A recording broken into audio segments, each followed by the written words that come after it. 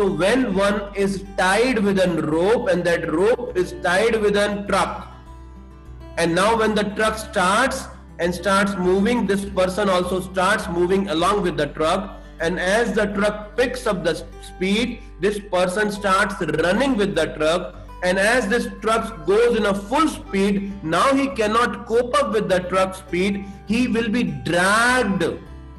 Mercilessly he will be dragged, and now he says, why I am getting this suffering? Why I am getting this suffering? So what he has to do, if he has to get out of this suffering, cut that rope which you have bound yourself with the truck. So when we say why I am getting this suffering, cut the knot of the false ego. You will feel Jagat Purnam Sukhayate. You will find that this entire world is full of happiness.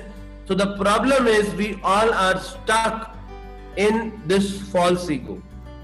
And to the extent we are able to purify, this is why to purify the false ego we require spiritual master's shelter.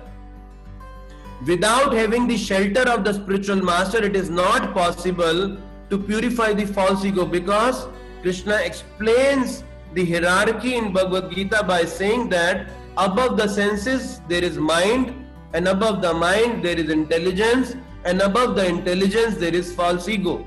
So you can control the senses from the mind, and you can control the mind by the intelligence.